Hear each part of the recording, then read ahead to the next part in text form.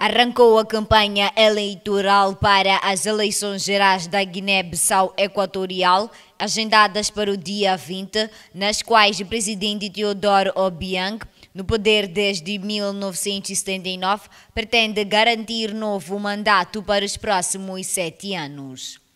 Teodoro Obiang Concorre ao sexto mandato pela quinta vez contra Buenaventura Monsuy, que dirige o Partido da Coligação Social-Democrata, um partido próximo do regime e aliado crónico do Partido Democrático da Guiné Equatorial no poder e vencedor de sucessivas legislativas com mais de 90% dos votos em eleições sempre contestadas. Pela primeira vez, o histórico líder do único partido da oposição, Desde Asumu, presidente da Convergência para a Democracia Social, também concorre ao mais alto cargo do país, ainda que o seu partido tenha já mais de 30 anos.